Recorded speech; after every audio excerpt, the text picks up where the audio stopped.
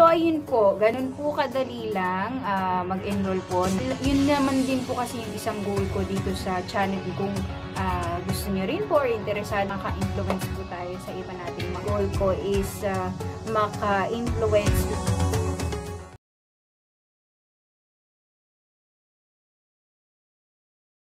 Hi, good evening po. Welcome po dito sa channel ko. This is Mami Ellie.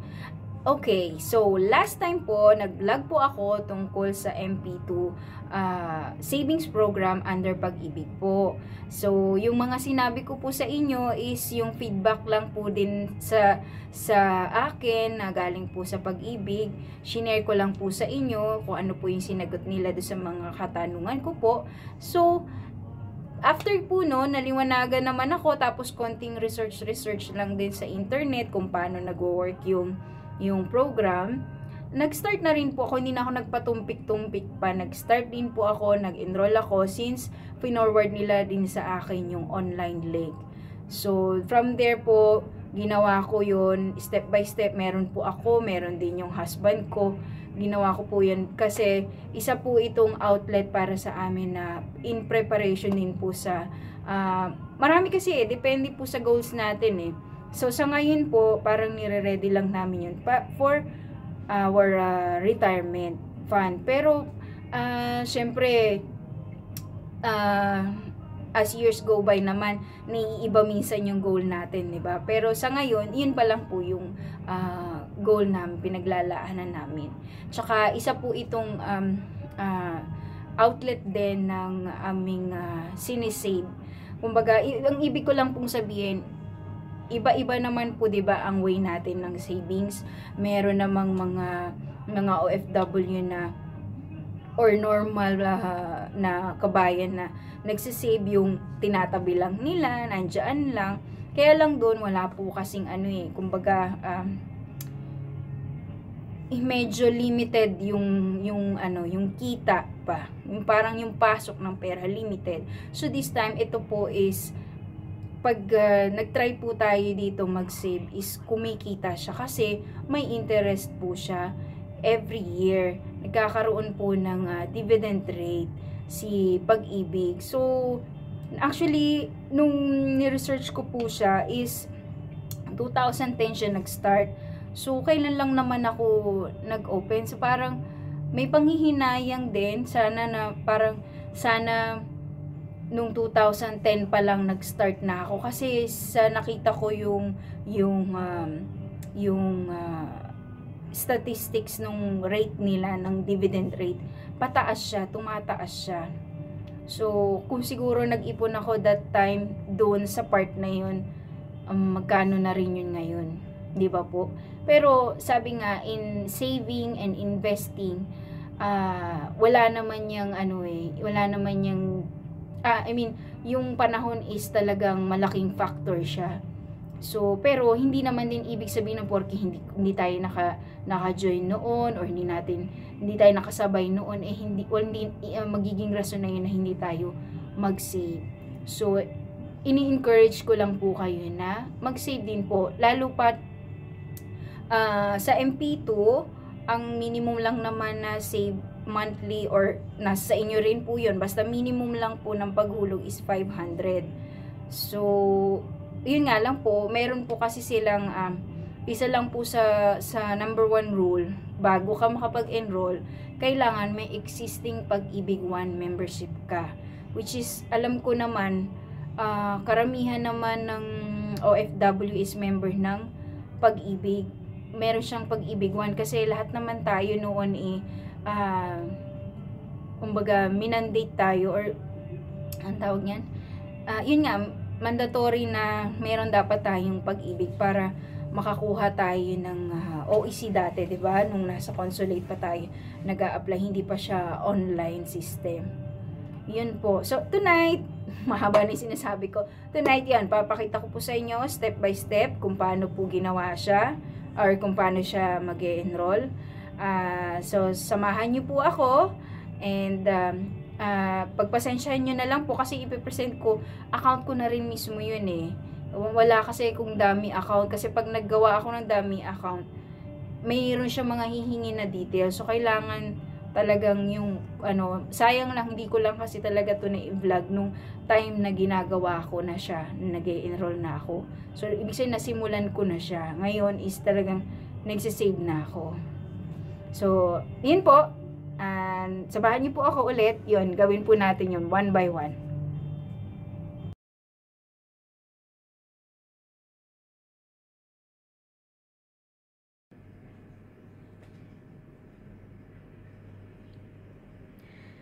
Yan, nakikita niyo po ngayon sa screen ninyo ang link na ito, www.pag-ibigfundservices.com/MP2 Enrollment. Ito po yung link na ibinigay po sa akin nung nag-email po ako sa kanila. At makikita nyo po yan sa website mismo ng Pag-ibig. So, kapag dyan po kayo pumunta sa link na yan, dito niya po kayo i-direct pagkatapos itong link na ito. Or itong window na ito. Modified Pag-ibig or MP2 Enrollment. So, here makikita nyo po yan. Welcome to Modified Pag-ibig 2 Enrollment System. Ayan, katulad po nung sinabi ko kanina, ito po yung sinabi nila, the Modified Pag-ibig 2 program is an additional and voluntary 5-year savings facility being offered by HTMF to its Pag-ibig 1 members that will provide them with a yield higher than their Pag-ibig 1 membership. The fund does not provide any limit on the number of accounts that may be enrolled and maintained under this program by any Pag-ibig 1 member. So, yun nga po, dito po kasi, pwede po kayong mag more than one na account. So, yun po, kailangan nyo lang po i-maintain. Pero syempre sa akin, since nagsisimula pa lang naman ako, or dito po sa program na to, meron naman din po yung husband ko, kaya tig-isa lang kami. Pero nasa inyo po yun, kung gusto ninyo ng 2 account, wala pong problema doon. At dito po, ito, may mga box kayong makikita dito. Yung una po is Pag-ibig mid number. So, pag Pag-ibig mid number, number po kasi is 12 digit. Pero hindi lang po ako sure kung sa iba po 12 digit sila, or baka hindi lang din 12 digit or 8 digit. Depende po kasi So far ngayon kasi nakikita ko 12 digit na po talaga yung Pag-ibig mid number. Tapos, dito po, yan, makikita nyo sa box na yan, last name, first name, and then date of birth. So, sa case ko po, ako kasi is, dalawa po yung name ko, may first and second name ako. Wala naman po ako naging problema, basta wala pong period, kasi yung sa first name ko may period ako pero hindi po ilalagay yon. Tapos sa case naman po din ng husband ko, sa kanya kasi meron siyang suffix, meron siyang junior, dapat po hindi po pala nilalagay yon, kasi mahihirapan po tayo kapag nilagay yon. Kasi po, pag nagkaroon naman na po nung na-register na natin dito, halimbawa tanggalin natin yung junior, na-register natin dyan, kapag po napunta na tayo dun sa page na kung saan nandun po yung pangalan nung nag-e-enroll, makikita nyo naman po, since ipin-provide po natin yung Pag-ibig mid number. So, lalabas pa rin naman kung may suffix po yung pangalan ninyo. Lalabas pa rin naman po doon. Ngayon, kung wala po yung suffix, kailangan po nating sigurong i-email kay Pag-ibig regarding po sa mga ganong concern. And then, ito po, makikita nyo, may code po ito. Nag-e-expire po siya ng 90 seconds. So, baka po mag-isip kasi kayo na bakit nag-expire agad, mabilis lang po talaga, kaya kailangan i-submit po natin agad. So, yun po. After nyan, dito na po tayo mapupunta po kayo sa isang page na kung saan ilalagay nyo, parang mag-fill in po kayo doon, pero makikita nyo na po yung ibang, hindi po ito yon. Ito kasi yung final page na makikita ninyo. Ito yung ipiprint. Pero meron pa po kasing, meron pang mapupuntahan kayong isang page or window na i-fill in nyo yung address, yung employer nyo, salary nyo, salary income, yan dito. Pero hindi po ganito yung form na yon. Yun lang ang hindi ko po sa inyo may po provide dahil again nga po, account ko na po ito. So, kayo po talaga yung mapupunta sa page na yon along ng inyong pag-online enrollment. Madali lang naman po, yun lang naman, kailangan nyo lang i-double check yung pag-ibig mid number ninyo. Tapos, kailangan nyo i-fill in nitong home address ninyo, email address ninyo, yung i-check nyo po kung tama po yung mga naka-default na data since pag-ibig 1 member nga po kayo. So, meron na pong mga default details na po. And then, after po inon na nasubmit nyo na po siya, ito po yung lalabas na. Hindi po exactly ganito, kinwrap ko na lang din po ito, pero ito po yung form na dapat ninyong ipiprint. Ang nakalagay po dyan, yan, may instructions po. Print and submit a copy of this form to your employer to facilitate the salary deduction for this account. So, employer po ang sinabi dahil para po sa mga nasa Pilipinas. Yung mga OFW naman po, since OFW nga po tayo, yun po yung status natin. Ayan, dito po makikita nyo MP2 account number. So, ma-generate na po yung account number nyo. Ayan na po yung account number nyo. Pag magbabayad kayo, magdi-deposit kayo, pwede nyo pong bayaran siya. Kung nandito po kayo sa katulad ko po dito sa UAE, pwede po kayong dumiretso sa pag-ibig muna para i-verify po kung paano po yung paghuhulog. Pero in my case po kasi, sa relatives ko, ito pinapalakad. Kasi sinasabay po dito yung pagbabayad namin ng pag-ibig 1 membership namin. So, separate po yun ha. Meron po kaming contribution sa pag-ibig 1, meron din po kaming contribution sa pag-ibig 2. So, medyo yung malaki yung sa pag-ibig 2, since siya yung talagang malaki rin yung percentage ng rate. So, ayan po ulit, andito yung mag-generate na yung MP2 account number. Dito po, i-double check nyo rin po yung pag-ibig mid number. 12 digit din po yan. Ito 12 digit din po yan. Meron din po tayong date of birth.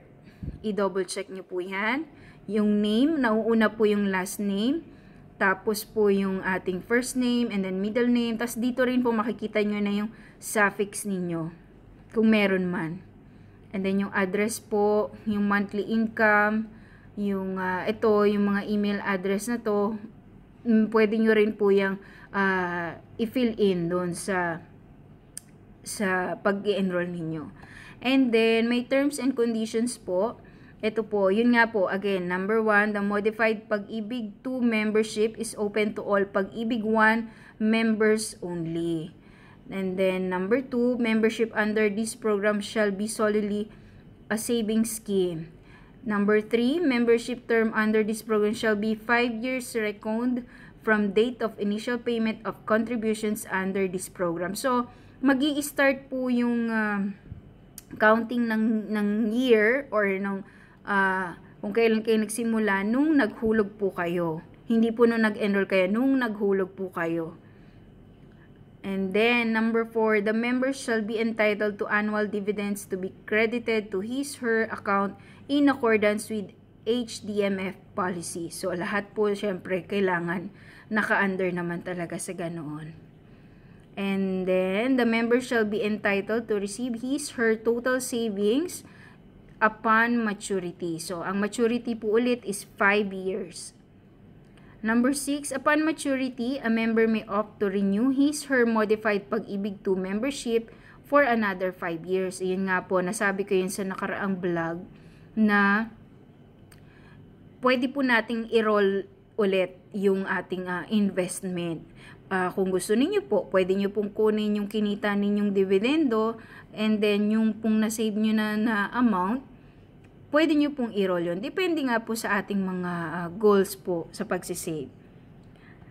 So, number 7, unless withdrawn or renewed at maturity, the member shall be entitled to dividend rate subject to the fund's existing policies. Yun po, yearly po kasi nag-iiba rin yung rate, pero sabi ko nga sa inyo, nung nag-check ako ng mga statistics nila, pataas po ang rate nila. Pero hindi ko rin naman po binibigay yung guarantee na laging mataas siya. Kasi gano'n naman po, sa lahat naman ng investment, laging minsan may risk din. Hindi pala minsan, madalas may risk naman din pong kaakibat ang pag-i-invest.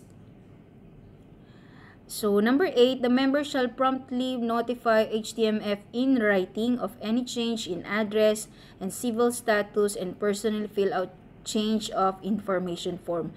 So, yun po, kailangan din maging responsible lang din po tayo sa pag-update sa pag-ibig ng ating mga details para rin naman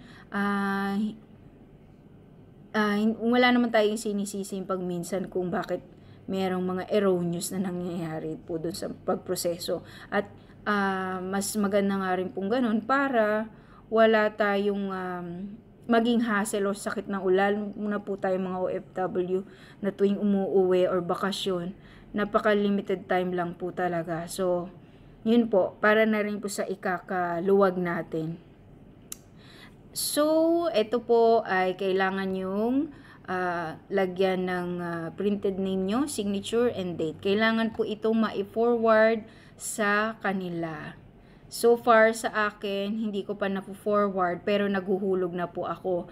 Ang kailangan ko lang po, ma-verify kung magkano na yung nahuhulog ko. Kailangan po nating makipag-communicate with them para ma-verify po. At yung kung sino pong maghuhulog, kailangan i-keep din po yung resibo. Kasi yun po yung magiging proof natin na nagbabayad tayo or naghuhulog tayo. So, ayun po, ganun po kadali lang mag-enroll po ng MP2. So, mas happy po ako kung gagawin nyo rin po, katulad ko, na-encourage na rin na mag-save. Yun naman din po kasi yung isang goal ko dito sa channel kong ito, na kapag meron akong alam, may tips ako na ibabahagi sa inyo, isi-share ko po sa inyo yun. So, nasa inyo na pong part yun kung gusto nyo rin po or interesado kayo, or mas maganda rin po kung makaka-influence po tayo sa iba nating mga kabayan na gawin po yung mga ganong bagay po. Para na rin po sa mga mahal natin sa buhay, hindi tayo maging medyo pabigat balang araw, at basta meron tayong may pagre-ready rin tayong ginagawa. And then, sana po, yun po, paalala lang din po na hindi po ako endorser ulit po. Baka po marami kasi nagsasabi, endorser ako ng pag-ibig. Hindi po. Yun lang po talaga yung main goal ko is maka-influence lang din sa iba na mag-save na alam kong may kita, kumikita siya. Kaya, yun po kasi yung best part dun yung nagsisave ka na alam mong kumikita. Hindi yung basta nag-save ka lang na nandyan lang. Pero hindi ko rin po kayo discourage na wag po kayong mag-save ng tradition. Kasi meron pa rin naman pong positive, may positive pa rin naman yun. Yung pag-iipon ng nandyan lang, mabilis lang. Kasi in times of emergency, andyan lang, meron kang mapagkukunan. Pero ang akin lang po, i-diversify po natin yung ating mga pagsisave. Kumbaga nga sabi, ito ay number one na huwag mong ilalagay yung mga itlog sa isang basket lang. Dapat iba-ibahin mo yung natin. Kaya ang tawag natin doon is diversification. So, mas marami, mas maganda. Mas maraming option, mas maganda. Huwag sa isang lugar lang natin siya itabi. So, hope you like my video this time. And if you have any questions or meron din kayong knowledge about it, please comment below. And then, please subscribe po sa aking channel para po marami pa po tayong pagsamahan. Marami din akong ma-share pa sa inyo, or kayo din may ma-share, or meron akong ma-feature ditong topic tungkol po doon. So, good night po! See you next time. Bye-bye!